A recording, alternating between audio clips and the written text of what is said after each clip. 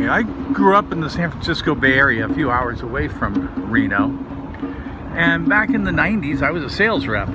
Reno was my territory. I used to come up here for a week and sell to all the gift shops and all kinds of places up here. Well, interesting history at the time, where that plaza is, and you can almost see it through that parking structure. There was a train that ran through, this is, you know, the El Dorado's right there. This is the middle of downtown.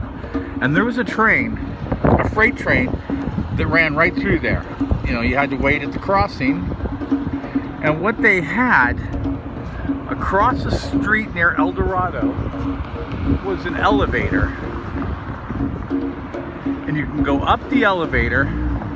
There was a walkway that was done up to look like a rainbow.